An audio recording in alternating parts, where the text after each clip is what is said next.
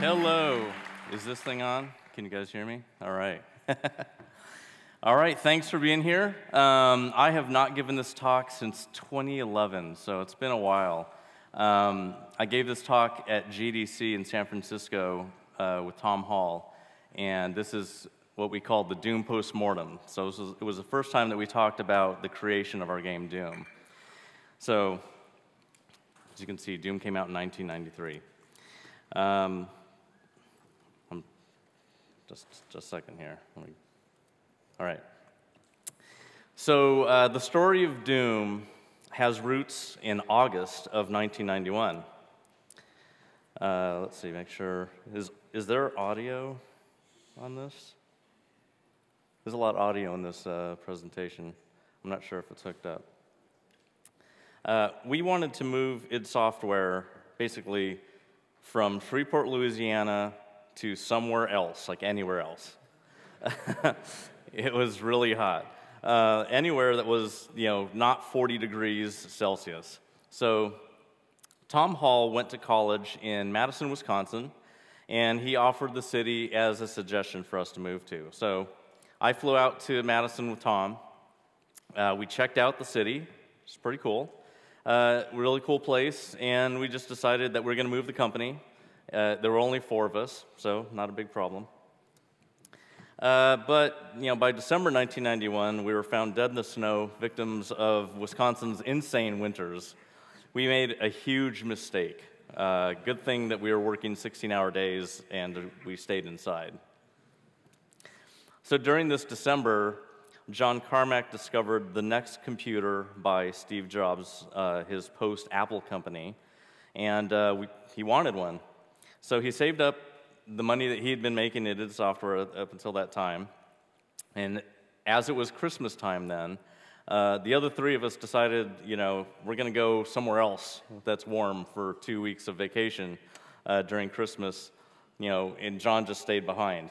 He didn't want to go anywhere. So he ordered the computer, cash on delivery.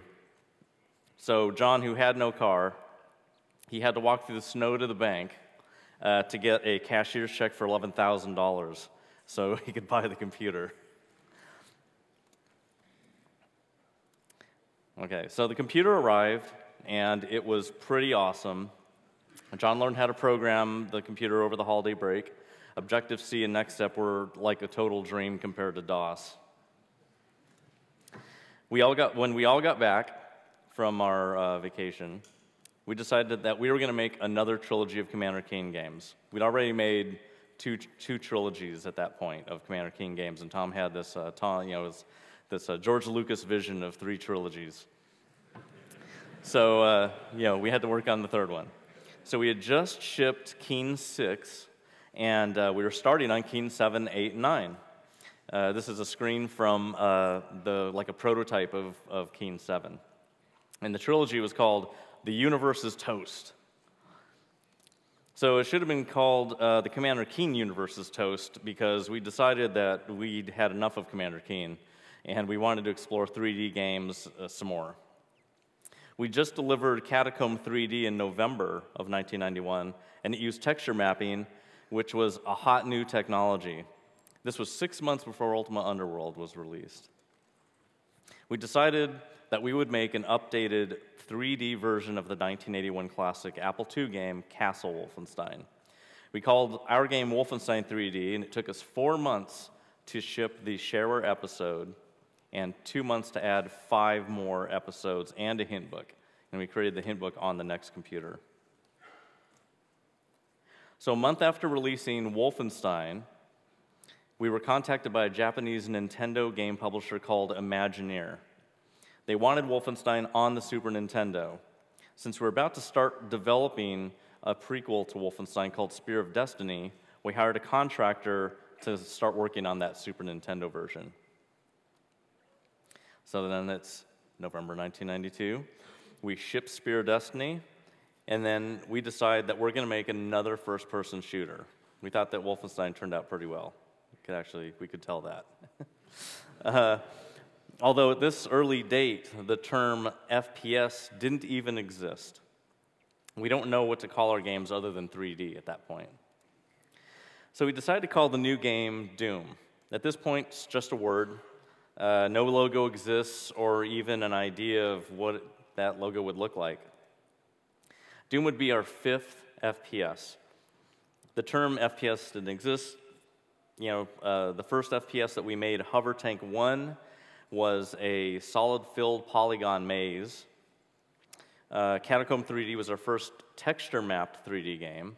And Wolfenstein 3D would be our first VGA 256 color FPS. And Doom would be a pretty huge jump in technology beyond that. So we moved the company from a one-bedroom loft apartment that was in Mesquite, Texas, to this black cube that was just down the street. We were located on the 6th floor of this building. Eventually, it was Suite 666.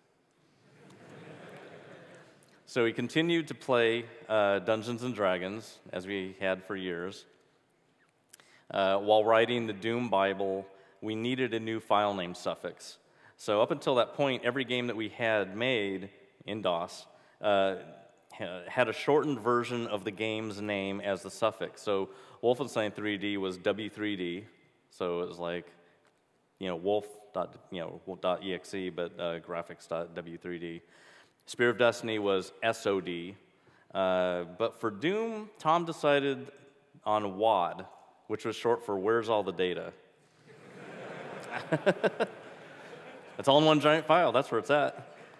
So Tom was working away on the Doom Bible, which even back then we didn't call them design documents. We just had to come up with a name. So he called it the Doom Bible. The early design doc for Doom was basically completed on November 28th of 1992. So he came up with several characters, their names, their backgrounds, lots of other stuff. It's actually a pretty big book.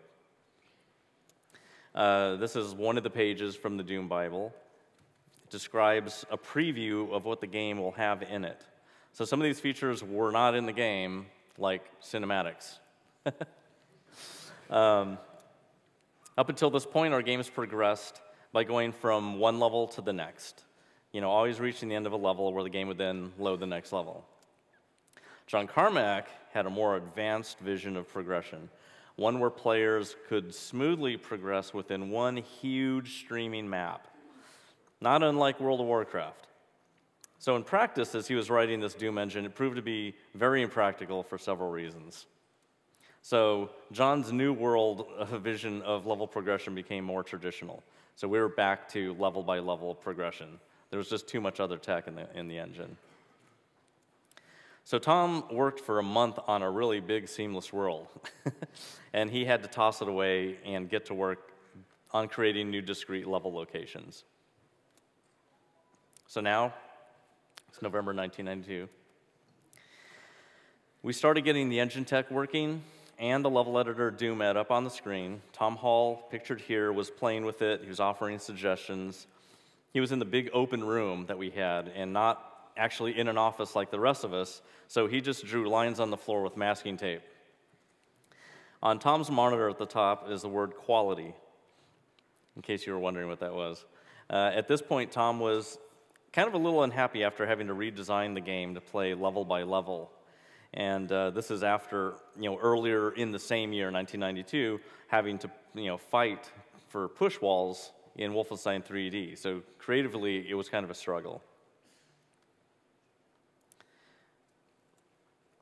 So, unbelievably, we issued a press release just as we started working on the game. Not before we release it, just as we're starting to work on it. We basically said that Doom was going to have the greatest technology ever in a computer game at the time. That's what you do when you're 25.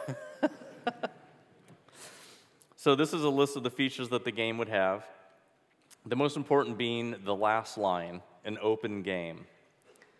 So this month, in January, we wrote a tool called the Fuzzy Pumper Palette Shop, which took video captured images and palletized them to our custom VGA palette that we had hand created for Doom.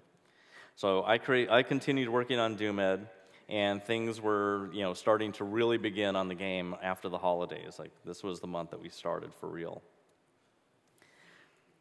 So, February. This is Adrian Carmack. He's modeling the Baron of Hell based on his sketch that's right in front of him. Kevin, which was the other artist on the game, there were only two. Kevin created the Imp in Deluxe Paint 2 on the PC. And when clay ended up being a bad idea for animation, we turned to a Hollywood monster creator, and he made a few models for us. So the first one that we needed was the Spider Mastermind. It was made with latex and metal, and we needed him for the end boss of episode 3. And you could tell that everything moved on him, so animation was actually possible. We decided that since we were scanning most of our models, why wouldn't we scan weapons as well? So even though it was Texas, we decided to get toy guns from the store. It was safer that way. We're game developers. We're going to shoot somebody accidentally. As the design of the game was influenced by the movie Evil Dead, we decided that we wanted a chainsaw and a shotgun in this game. So this is the actual chainsaw that Tom Hall brought in. His girlfriend had one, so he just borrowed it. It was called the Eager Beaver, and we kept it in a bowl because it leaked oil. Tom actually still has this chainsaw. So the shotgun was actually what's called a Tootsie Toy Dakota cap gun. We got it at Toys R Us, which was like around the corner. So at the same time that we're trying to figure out what levels would look like, as we're building the game, we're trying to figure out what are the levels going to look like. This technology can do a lot of stuff. So for our entire lives, until that point, the only kinds of game levels that we'd really seen were 90-degree block walls like Wolfenstein 3D. So Might and Magic, Ultima, Wizardry, MIDI Maze, Labyrinth, Way Out, you name a maze game, it had 90-degree walls in it. There really weren't any examples of anything else. So it was a struggle trying to kind of break out of that mindset. So John Carmack told Tom, hey, get some books about military building construction. Maybe that'll help. Tom did that, and he got really bored with it, as they're not very inspiring places to play in. So it was kind of burning Tom out, this wall that he hit. So the first level in Doom was called the Hangar, and originally it started like this. Actually, it started with this other thing. There's four Marines were playing cards on a crate. You'll see it in a second here. This is like the original UI that we had in the game, because we thought we were going to have an auto map in the corner and everything, all kinds of stuff like you have this cool helmet on. And there's the crate that you would start at. But we eventually removed all that UI because we want to see more of the game world, and we could actually do it at a good speed. So here is what Doom looked like on February 4th, after 1 month of work. It didn't have any sound. There was no sound in it at that point. So it was, Evil Unleashed was like a subtitle for the game. So you can kind of see, just barely moving around. I don't know if you can even hear that off of my headphone. Yeah? Oh, I see. I'll turn it down so it's not so loud.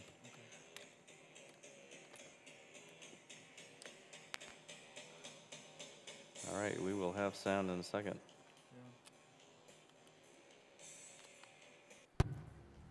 Okay, got it. Okay.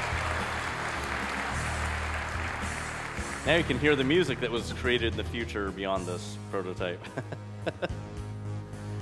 Baron of Hell, you can see that we had the UI up on top of everything. The engine still wasn't as fast as it was going to be, but it was actually rendering You can see the mouth even has an orange color instead of a red color. Lots of little details that changed over time. So it's now March, which is our third month of actual game development.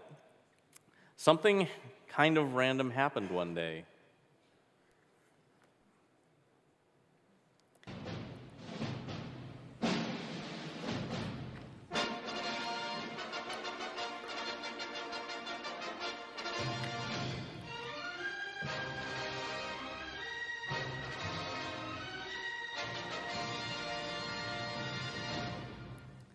No, we're not going to watch a movie. 20th Century Fox offered us the use of the Aliens license. So we seriously thought about theming the game around aliens, around the game Alien, or the movie Alien. It totally matched a lot of the ideas that we had wanted to put in the game and what we wanted the game to be. But then, you know, there weren't any demons in Aliens.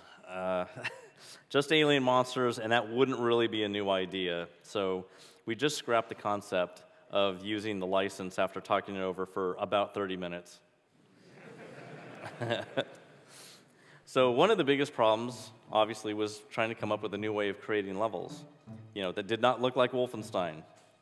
In fact, that became one of the defining concepts around level design was if it looked like Wolfenstein, any room looked like Wolfenstein, you have failed. So the military bunker style just wasn't cutting it. Something needed to be done. So one day I decided to solve the problem, and I created this abstract 3D level design style. I used E1M2 as my experimentation location. So you can see we still had that HUD up there, but now we're putting shadows in. That's a wall you don't really ever see in the game because it doesn't look that good. But this was the room, this was the entry room, but this room right here is the room where I actually created the height of the game, where it kind of felt like it was kind of cool. Back then it was really, really cool. Right now it doesn't look so cool, but it was awesome back then. So that was, you know, I even brought everybody in the room to see this piece of the level that I had made, and everybody agreed, holy crap, this is it. So this was the beginning of the abstract level design style. So then out of nowhere, disaster struck. All work on Doom stopped. If you remember, there was a Super Nintendo version that was supposed to be worked on. And we hired somebody, but it wasn't done yet. We weren't even paying attention to the person who was supposed to be working on it. And the publisher was not pleased that the game was not done. I mean, this was like 9 months after. So we had to do the port to the Super Nintendo internally ourselves. So we had to stop working on Doom and just start working on the Super Nintendo version. So we had to actually learn the hardware. I mean, it's a Super Nintendo, it's not a PC. So we had to go back to 65.816 assembly language. Had to learn the hardware, and then we had to actually code the game, do all the graphics for the Super Nintendo and all that stuff, and it took us 3 weeks to do it.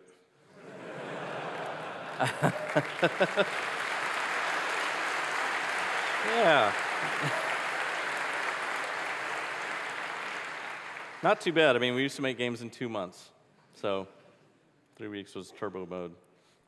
So then, work on Doom resumed. So we were all very, you know, back in the happy space. Okay, so we're now in April. If you can't tell, this is month-by-month recreation. So while creating E1M2, the fun experimentation lab, I actually created a problem for John Carmack's renderer. The stairs that I show you there, they slowed the code way down because of the way that he was ordering the sectors. So John had to find a solution. It was basically recursing through a sector list, which kills things.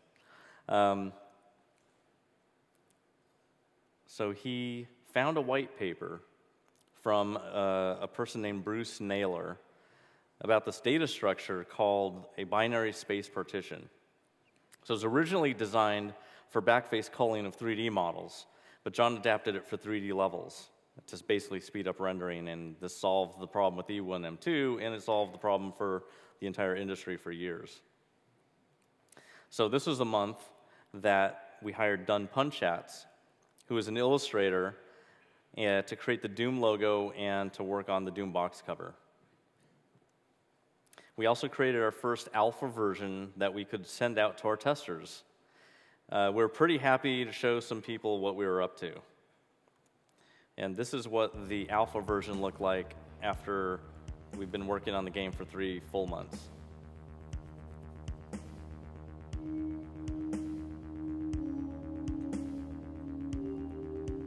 No, DOS doesn't play this music. This is added later. Still no sound drivers. So yeah, we were spinning titles around, doing some fun 3D tricks. We had just rotating in place in the menu, choosing levels. You know, if this gets out, you can all kiss your version of the game goodbye. We had rolly chairs that you could bump into, which were not fun and were moved. We even had our rifle had a knife on the end of it for a while. We took that out. We can see how basic it is and just very boxy. This was one of the earliest levels in the game. You can see that we had really limited in our textures that we had at that point. The artists were going as fast as they could, generating textures, but they, you know, we could only get so much done as fast as possible with 6 people on the team, I think. Actually, it was 5 people. So there were 5 of us working on the game at this point until August. So you can see we're kind of using a lot of different textures here. Cement and this crazy wall texture. A lot of, you can tell that Wolfenstein's influence is still here because the height of the ceiling is kind of the Wolfenstein height. But then we eventually kind of break out of that. But the final level, this is E1 M7, and you can tell the final level looks way better than this. But this is only after 3 months. So this version still, I believe, exists on the net. So you can, I think you can grab these versions that I'm showing from there's an id history archive that you can grab these down from and use DOSBox to run them. These things leaked out somehow. And there's the exit. So we're in May now. Greg Punchat's, Don Punchat's son, he was a Hollywood monster model monster maker. So after we had the clay models ripped apart, he basically started making stuff for us. He got several of them done this month. Our favorite, I think, was probably the Spider Mastermind. That was his first one, and it was very, very articulated and detailed. So this month we put out a pre-beta. That's how fast we're moving. Just another month and a few weeks beyond the last one. So almost 5 months worth of work.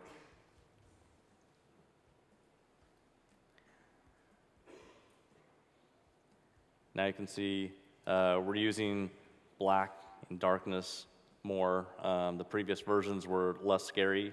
They were kind of bright. Now we're actually kind of darkening the game. You can see like there's a menu that didn't exist in the final version, using high color DAC and some other modes. So we actually have a menu system in the game now. We're putting some options in there. Definitely there's a bobbing of the character. And we had named the difficulty levels. We have the key cards in there. We're experimenting a lot more with light and darkness. We decided that the game experience should have a lot of contrast in, yeah, it just disappeared. No animations at that point.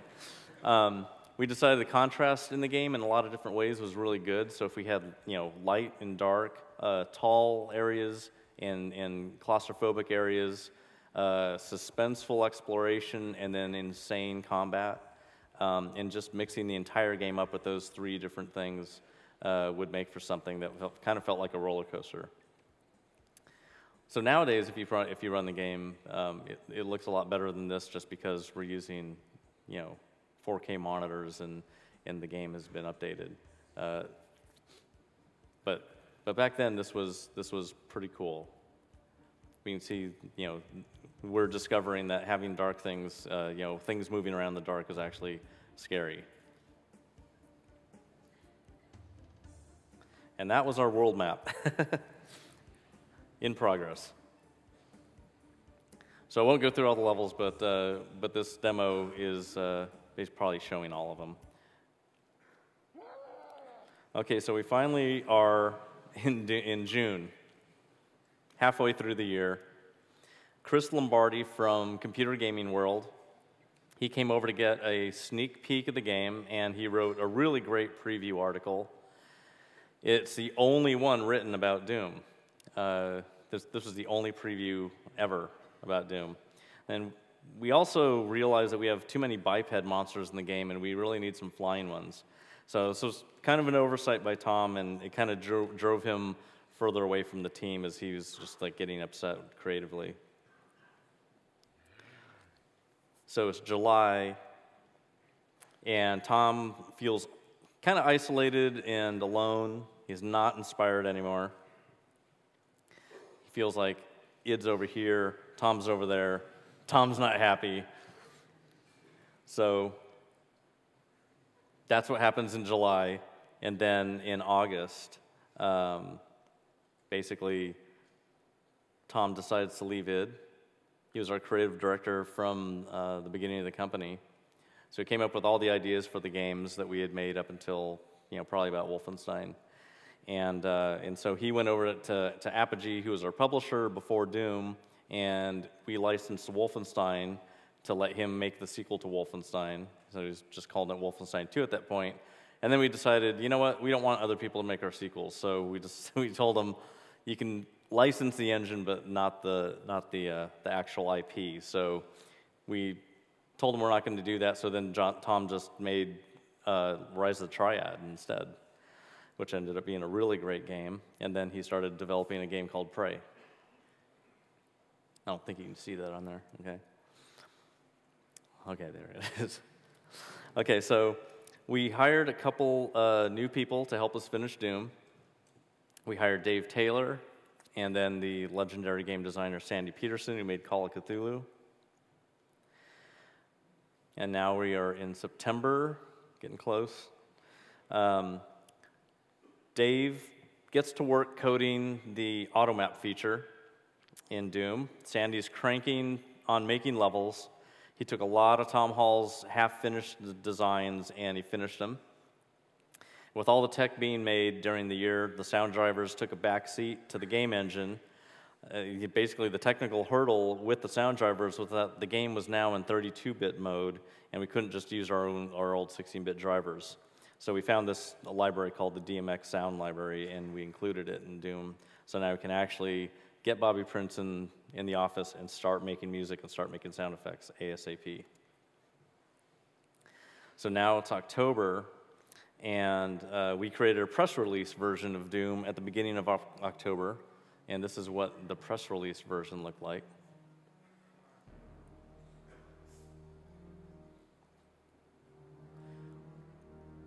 So this is with the actual music.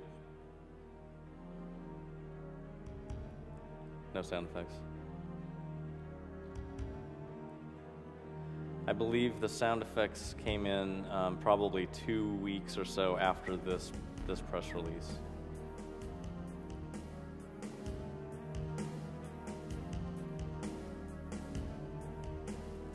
So you can see the design is getting a little more polished.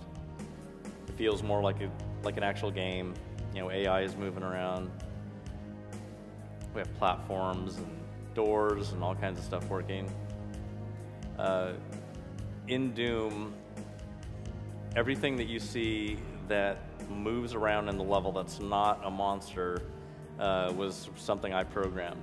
So if you're going through lava or you're going through slime and taking damage, or you see flickering lights, or doors opening, or stairs building up, or pretty much anything happening in the environment, I get to program all that stuff. Got power-ups. And then we have these unholy Bibles. I think you can see it down there at the bottom. We had a lot of demonic artifacts in the game originally. And also the sky didn't look like that when we released the game. We thought that having the blackness of space up there, even though it was more realistic, it didn't look that good. So we switched out the sky with a much better one that was taken from a book that had that was pictures of China. Really cool pictures of China. People actually sourced every piece of art that we ever may have scanned in or anything has been fully sourced, so everyone knows where everything came from. So now it's actually a game. You can tell how long it takes to get a game feeling like a game. I mean, we're in October now, finally. After 9 months of development, now we have something that actually feels like it's going to be an adventure. Still getting stuck on walls. That part doesn't exist anymore. There's several things in this press release version. Now, this is the E1M2 room that I originally created to do the abstract level design style, and now it's actually as scary as it should be. Blinking lights and everything. So this is what the game looked like then. All right. So we're getting close to wrapping up the game. Progress quickened. You saw that even in early October, we still had pickup items that were useless, like demonic daggers, demon chests, and other unholy items. So I decided to get rid of those things because they just made no sense to the core of the game. And earlier on, I even removed the concept of having lives in the game. Lots of games in the past had 3 lives. So now it's November. It had to be just about the most insane month of development for Doom. So what we got done in November was the first IPX multiplayer was created that month. The word deathmatch, in that mode of play, and co-op play, and putting that all in all the levels. The final systems are all coded, everything. We had serial code for modems, so the game would work over modems, and then all the maps have been modified to use these brand new versions of the game that we had just created. It was a ton of work and a lot of polish at the very end. So the day before Doom, before we released Doom, it just happened to be a really important day in the United States.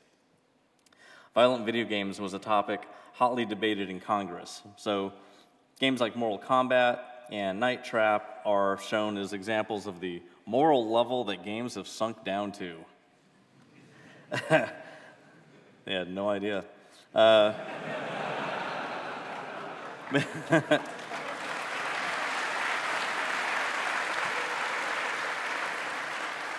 So we basically said, don't care, and we released Doom next day. Okay, so it wasn't quite released. There was one final bug. The last day we worked 30 hours straight, basically getting the game ready for launch. So there's this one bug. When we left the game running on all of our computers as like a burn-in test, just let the game run, some of those computers would lock up. Like they would just stop working. The menu could pop up, but the game behind it would just freeze. So John Carmack thought about what could possibly be happening. Like, this is insane. We're trying to release this game. He thought about it, and he figured out this problem, and then he fixed it. And it took like 5 minutes to fix the game, and this was a problem that was in the engine from the first day we started working on it. That's how good he is. So he did some more testing, and the bug was totally gone, and we could finally upload the game to the University of Wisconsin's, that's their mascot, University of Wisconsin's FTP servers. So we basically began uploading the game. You can hear it. We were uploading through a modem. Took a long time. And then the server blew up. And then the server blew up a second time because there were basically too many people on the server. Everybody knew Doom was going to be released, and before we even uploaded it, the maximum number of people that could even download anything on the server was filled, and we had to have the sysop basically dump everybody off so we could log in to do it again. It blew up again, and then we finally had him give us some more time. So then the game finally got uploaded, and then it went everywhere. It went all over the place that day. So after Doom was released, basically the world changed. 3D games were absolutely here to stay. Shooters would dominate the industry for decades. It's the biggest selling game today, or the biggest selling genre today is RFPSs. Game modding is incredibly popular, with many important game franchises that came out of modding, such as Call of Duty, Team Fortress 2, Portal, Counter-Strike, and many others. Multiplayer is a staple of games, and free-to-play / shareware is the most popular business model of our times. So I'd like to thank those who took the journey with me and made it all possible. Couldn't have happened without these people at that time, and the support of the fans of our games, obviously. So this was id Software at the time. Thanks.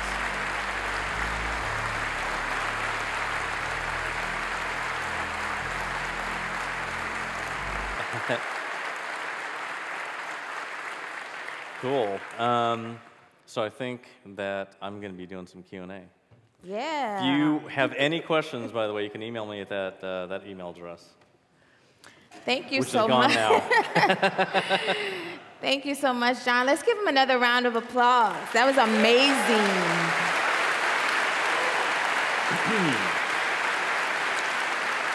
So we have a bunch of questions for you, All right. John. So I'm going to try to get through as many of these as possible. All right? So first question, what is your one key ingredient you have in all of your successful games? Made them with a team that was very inspired to make the game. I think that's probably the #1 thing.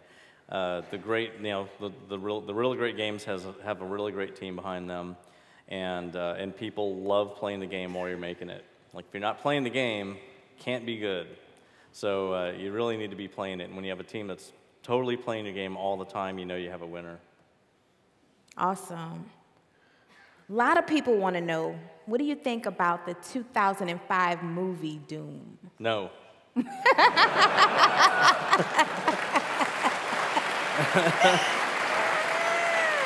They're going to remake it, by the way. What do you play in your spare time, John? Jeez, so many games.